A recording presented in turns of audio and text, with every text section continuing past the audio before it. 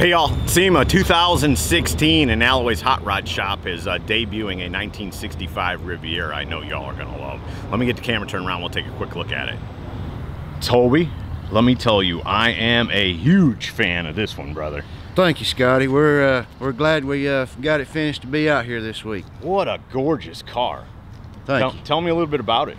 It's a 65 Riviera that we did for Larry and Carrie Olson out of Sioux Falls, South Dakota. It has an Art Morrison front clip, Curry Enterprises rear trailing arms with a Curry 9-inch rear end, Wheelwood disc brakes.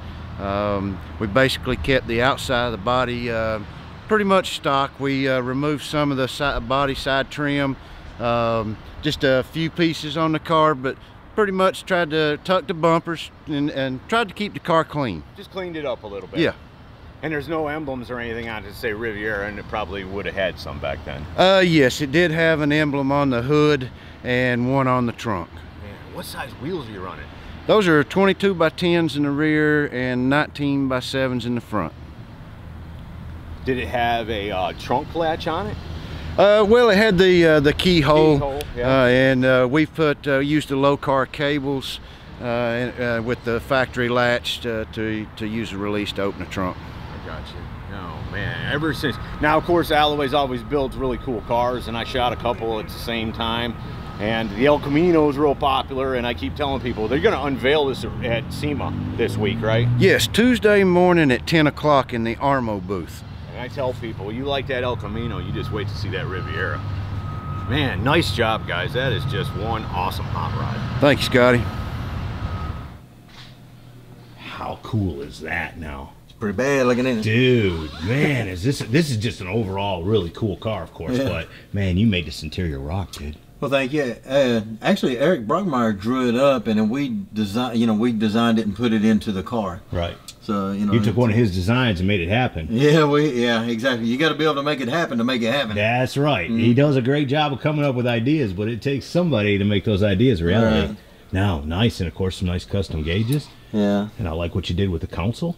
Yeah, every bit of this is all custom made. It's not from here down. It's all custom made. It's not looks original. like it came right from Buick, man. Yeah. Right, and you said it's even been raised. Yeah, with the whole tunnel's been raised up.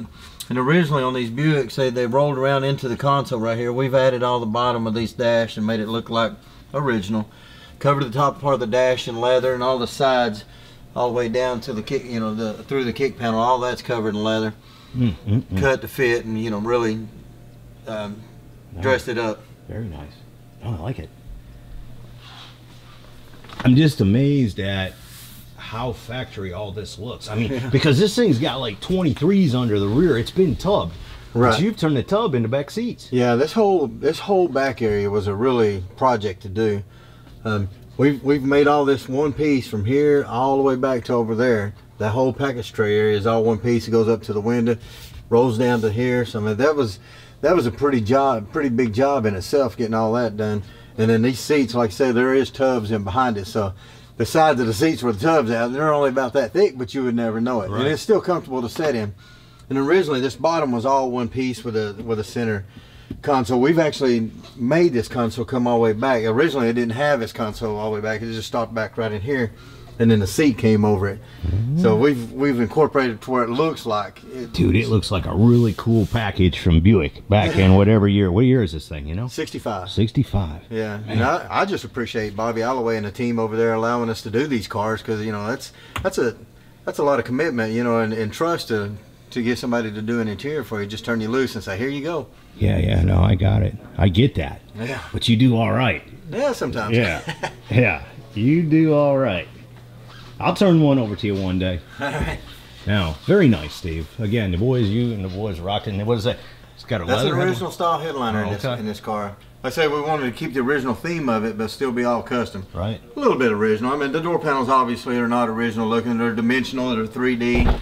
You can see that. And the back panels are 3D. Then we made all that aluminum trim, and it had it all chrome plated. And we made that center armrest pad, and then got the ends for it and put them on. So. No, I love it. Like I said, it looks like it could have came from Buick in 1965, and these tubs just blow me away. The whole thing blows me away. Outside, inside, the car is gorgeous. But how you hid those tubs. Man, everybody did good on that. Kept it simple back here. We did, yeah. There wasn't a whole lot of room to work with. The gas tank is made underneath this floor right here, and it's flat. And they did that so they keep it all underneath of the car real nice and clean. So they put the gas tank in here, and then we covered all of this. Actually, behind here is a battery, and then you fill up the gas tank behind that panel. Oh, okay. And then your on-off switch behind this one. And then we put leather inserts into the deck lid to clean all that up. But just a nice clean trunk area.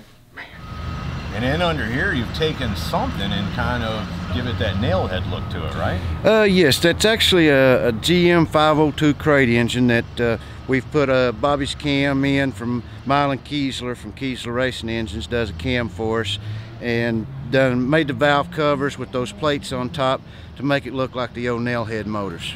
So not only do you have your own wheels and your own style and your own look, now Bobby's got his own cam for his own sound? Yes, Mylan Kiesler's always done a cam for us that gives a distinct sound and helps us dump the heat, a little more heat out the exhaust pipes and make the engine run a little cooler. So there you go, from the 2016 SEMA Show. Bobby Alloway, Alloway's Hot Rod 65 Riviera. Hope y'all have enjoyed it. See ya!